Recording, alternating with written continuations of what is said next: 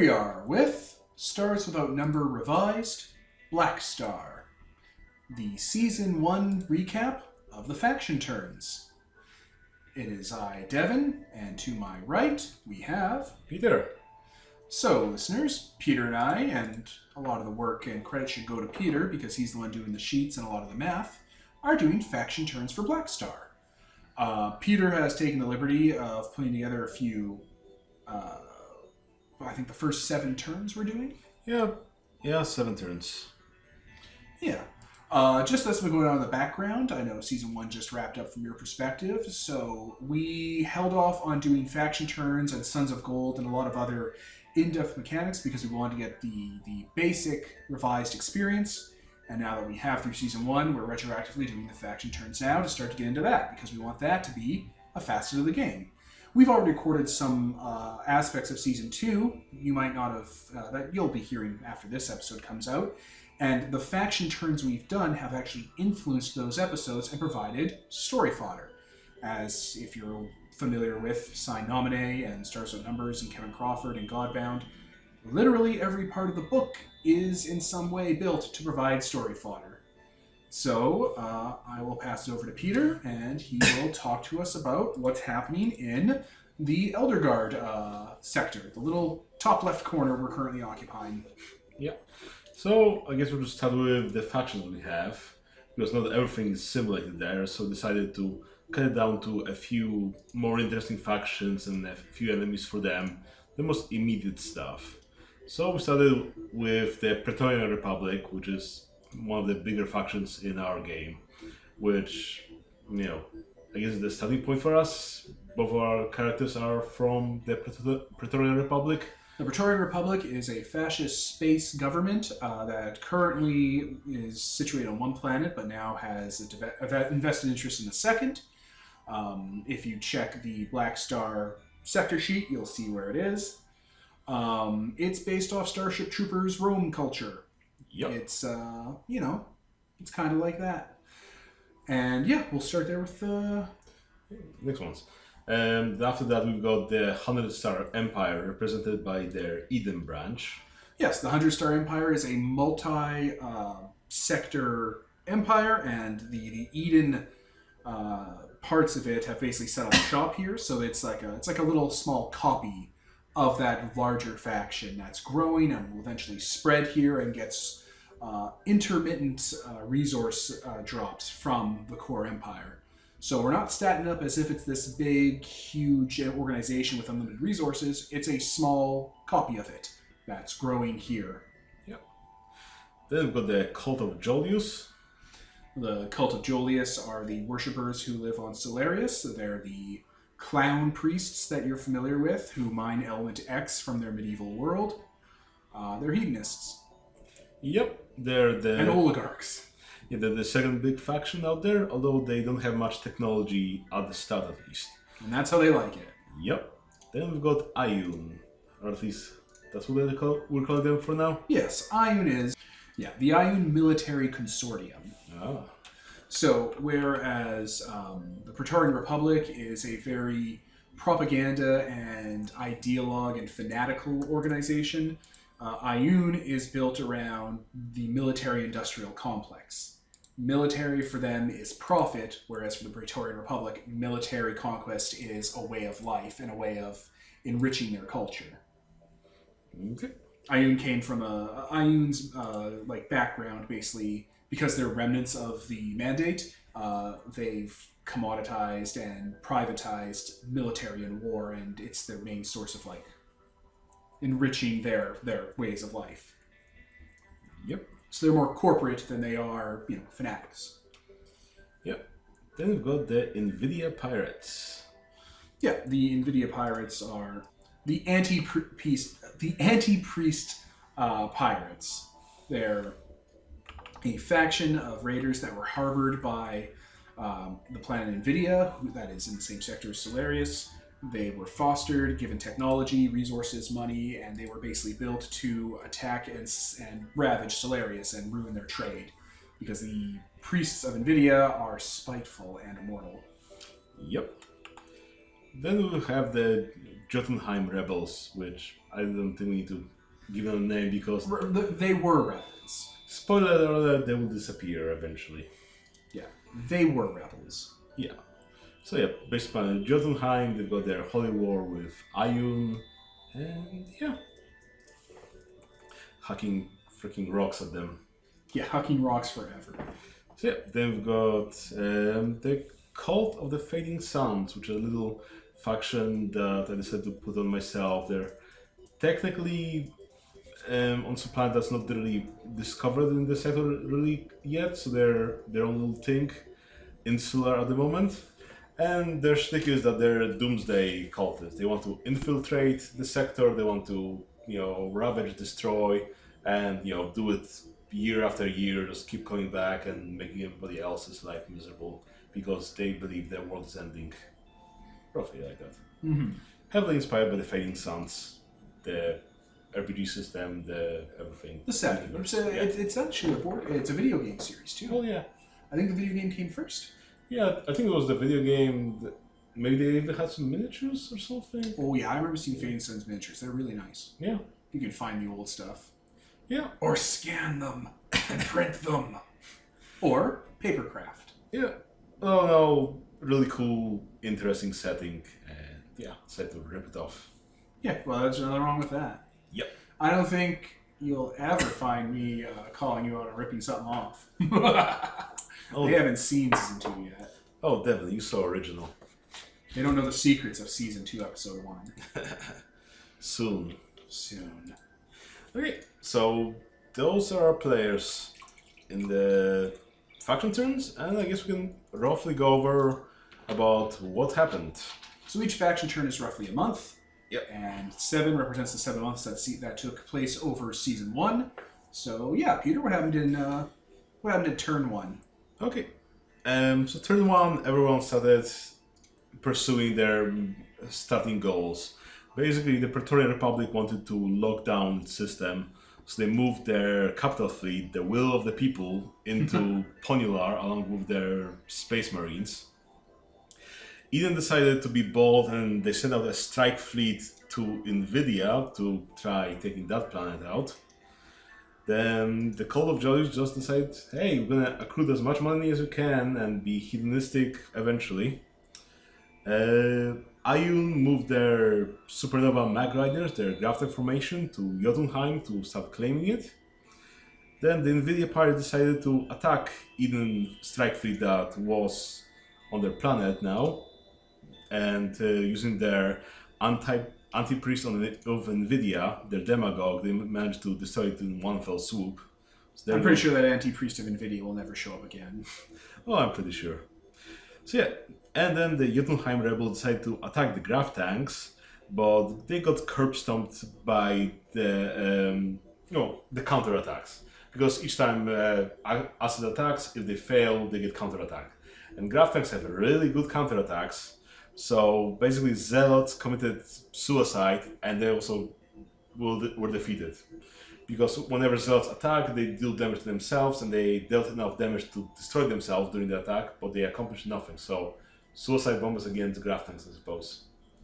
It didn't go well. Womp womp. And that was the first turn. Okay, in the second turn, which was around episode 3, as I was trying to keep track of the time passing, the Praetorian Republic started to establish its base of influence on Ponular. Ayun was attacking the Jotunheim rebels and didn't go anywhere, barely, it was stalemate. The Nvidia pirates got themselves some covered shipping so they could attack Eden themselves. And Jotunheim rebels decided, hey, we don't have much to defend with, let's buy some militia units. And that was the quiet turn 2. Yeah, some of these turns are a little quiet, listeners, because the various factions are gathering. Yeah, sometimes when you have like, oh, I move my assets, I get some money, or I prepare, then there's not much happening. Mm-hmm. That's why we're aggregating everything into one episode. Yeah, this is why these don't make for very interesting singular episodes. Yeah. Because, hey, you would not to listen to us going, hey, let's do this live, because without visuals, it is really boring. Okay, faction number 3. It was around episode 5. So, the Praetorian Republic managed to seize Ponyola. They established their base of influence there, and all that good stuff. Eden bought themselves a new strike fleet. The Cult of Jolius decided to spend like 23 or something like that faction credits to throw themselves the biggest orgy in history, basically, to accomplish their goal. Um, Ayun still was fighting the Jotunheim rebels. They managed to attack their base of influence, so they're getting really down to metal. The Nvidia pirates decided, hey, let's be bold, and they moved their anti-priest of Nvidia to Eden. Like, oh no, those Eden people were so easy to defeat this time. Like, why don't we take the battle to them? And the Jotunheim rebels launch a desperate attack and lose all of their remaining units against the Graftak formation. So yeah, they're basically defenseless on their planet. No one's going to be doing really well against grav tanks. Nope, those things are really good. It seems that belief falls short of steel and gravity. We don't believe in gravity, we fly. Well, what's that line? A gun and a good intention. A gun and a good intention will get you farther than a good intention alone, Probably. or something. I butchered that, but it's something along those lines. Yeah. Okay, so that was episode 3. Now, faction turn 3. Now, faction turn 4, which is episode 6. So by that point, the party have discovered Monochromicon and what have you. Ah, yes, the planet. Yeah. So the Praetorian Republic decided to move their space marines to Monochromicon to seize that. Then Eden, at the same time, decided to attack the anti-priest of his Nvidia, and they managed to kill him with commodities brokers and a strike fleet. That poor guy. Womp womp. Yeah. Turns out that you can't just win a battle with just one unit, even if it's a good one. Then the Cult of Jolius decided, hey, Eden is trying to attack us, guys. We should shape up and, go to space. So they bought a laboratory to allow themselves to buy Tech 4 units from them. Because otherwise they wouldn't be able to do much. They finally began to assimilate. Yeah, they went to the stars and joined the Federation. So, in this turn, Ayun decided to give a decisive blow to the Jotunheim rebels, and that's the end of the faction. And Ayun was the first faction to actually level up and buy themselves a higher attribute. Good on them. Because when you blood the enemy, then destroy the faction, seize the planet, and so on, then that's us accruing over time. Right. Yeah, and well, Nvidia Pirate decided, okay, this didn't work out, let's buy ourselves a party machine. Which, that finished turn 4. Turn 5, it's still episode 6. And we've got the Praetorian Republic finished seizing Ponyola because it's a longer process. Right. Then they bought a base of influence on Monochromicon, start establishing themselves. And they got a free planetary defense on there because, hey, there was an installation there, the party managed to free it, therefore the party influenced the faction turn. Exactly. The fiction of the game adds things to the faction system because the faction system only exists to service the fiction that the players run through. The faction system isn't important. It provides material for the players, and the players provide material for it. Yeah. So Eden decided that, hey, maybe say something more covert first to establish their forces on Nvidia will be better. So they sent their psychic assassin or stealth unit. So they're still sitting there on that planet waiting to kill something. They've got the Cult of Joy. You decided to build their first strike fleet with their laboratories now churning out those spaceships. Ion bought a base of influence on Jotunheim, and Nvidia parents decided to make an alliance with Solarius, with the Cult of Jolius, and they moved their seditionists to Solarius so they'd be able to establish a base of influence there. Because, I guess in fiction, okay, how to put it? We wanted the Nvidia pirates to first start off on Nvidia raiding the place. But then since Eden attack, then Nvidia, the old priest there, would be supporting Eden coming in and kicking Solarius out, the Cult of Jolius, because they hate those guys.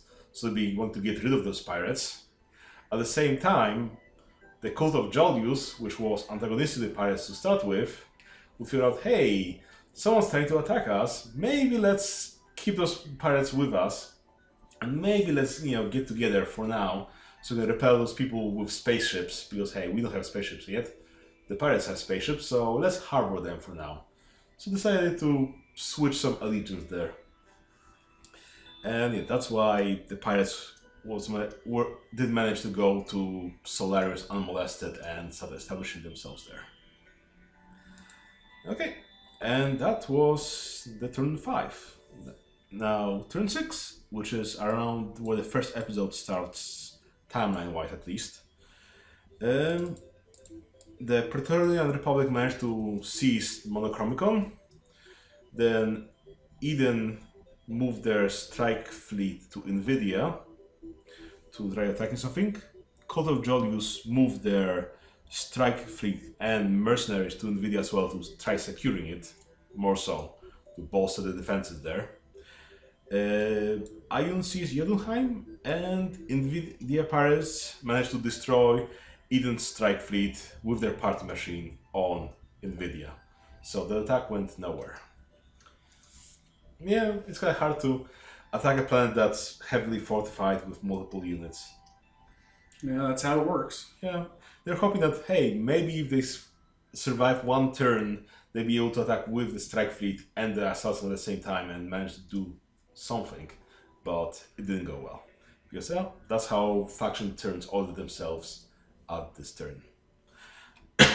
So, then we got turn 7, which is the last turn we did for now, which was around timeline around episode 2 of the second season. So we had the Praetorian Republic buy some more Space Marines for themselves, because that's great. Those units are really mobile and whatnot. Even decided, hey, let's buy some venture capital for themselves. Jolius bought a party machine. Ion also bought a party machine. Nvidia pirates established a base of influence on Solarius.